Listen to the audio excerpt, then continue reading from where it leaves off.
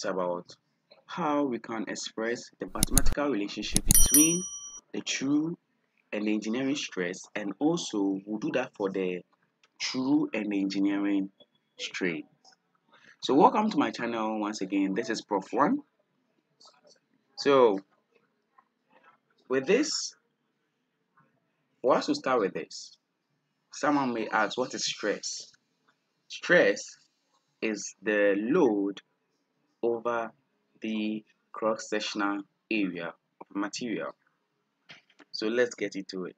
So for us to find the true stress, as in the true stress is the load over the instantaneous cross-sectional area of the material. Well, I'm going to break down this video for you to understand each of this. So with the true stress, when we are trying to prove it, as we know that the true stress is the load over the instantaneous area, we can therefore do some assumption, as in if the load over the instantaneous area times the original area over the original area, with this assumption, it's still going to hold because this can cancel this, and it means that P over AI is the same. So this is just an assumption we are doing to prove the mathematical relationship between the true and the engineering stress. We can also express it like this, which will give you the same thing because the P over the A naught can cancel, which will always give you the same as the load over the what? Instantaneous cross-sectional area. So this is just an assumption that we did to help us prove the mathematical relationship between the true and the engineering stress. Now, when you do that, for this, the load over the original cross-sectional area is the engineering stress. So the load over the cross-sectional area is what? The engineering stress. And with this we are doing we are trying to prove the relationship, that's the mathematical relationship between the true and the engineering stress. So at the end, you will find engineering and what? True stress in this. So now we know that the load over the original cross-sectional area is going to give you the engineering stress. Then we try substituting it. So we know that the true stress is equal to what? The engineering stress times the original area over the instantaneous cross-sectional area. Now, with this, we are going to use doing deformation volume constant. The instantaneous area times the instantaneous length will also be giving you, or will be equivalent to the original area times the what? The original length. So from this derivation, we are going to therefore make AO over AI the subject, which is the original cross-sectional area over the instantaneous cross-sectional area, the subject. And when you do that, we are going to have that the original cross-sectional area over the instantaneous cross-sectional area is going to give you the instantaneous length over the original length. So we have this as therefore we are going to what? Replace this of AO over AI. So from here we are going to replace here with this. We therefore change it to the instantaneous length over the original length. Now one may ask, what is instantaneous length? Instantaneous length, at that instant, what will be that length? So let's take a specimen, and this specimen has an original length of L0, and after deformation we saw that there's a little extension. So after deformation we saw that there's a little change in what? The length. So when you add this, the original length plus the change in length, we'll get the instantaneous length. So from this assumption, we now know that Li is equal to what? L0 plus what? Change in length all over the L0. So we have it here. Therefore, we try breaking this down.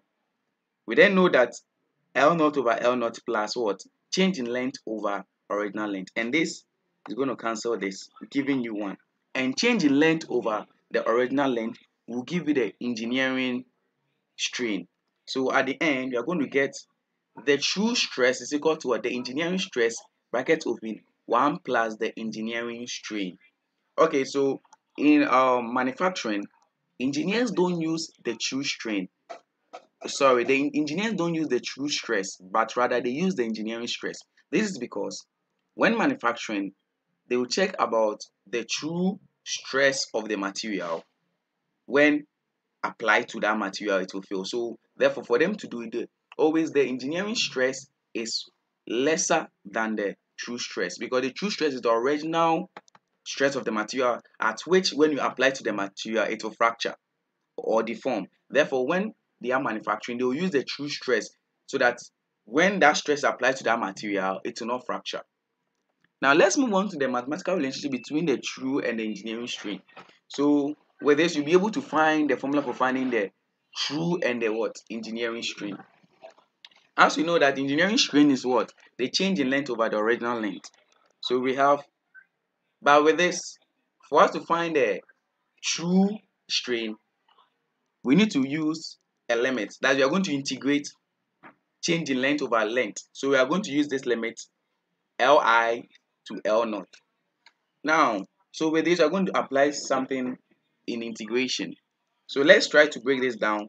When we break down, this will be 1 over L times the L, the limit Li over L naught. That's Li to L naught.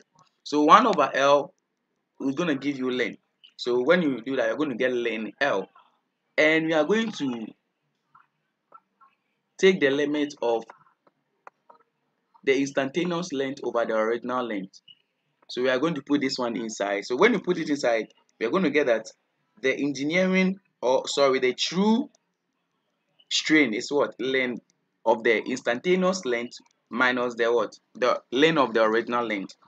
And with this, we can apply the rule of natural logarithm. So when you apply that, when you are subtracting its division, so we are going to get that the true strain is equal to the length of the instantaneous length over the original length. Now we are going to using deformation volume constant from here, from the previous video you watched about the mathematical relationship between the true and the engineering stress. You can see this, that it was applied. So we know that A naught over AI is equal to AI over A naught. So with this, you are going to what? Apply this inside. Now we can also derive this by, we have another formula for finding the true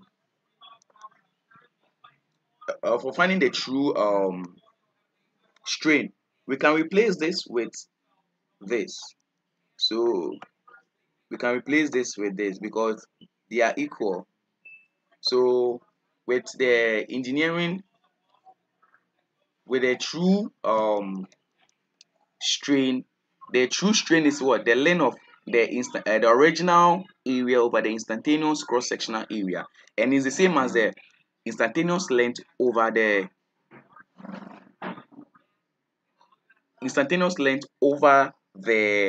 original length. So we should note that it can be replaced, since during volume deformation constant that happens. So let's continue from here. So with that, the true strain will be what? The length of we try to break down, open the bracket, right? When you open the bracket from the previous one you watch with the true and engineering stress, you know that this is going to cancel this, and we know that the L over L naught is the same as what? The engineering what? Strain. So when you do that correctly, you're going to get length bracket open 1 plus the what? The engineering strain. As simple as that. So this is how we can prove the whole thing. As very simple. Thank you very much for watching this video. I hope you liked it. Please subscribe and like.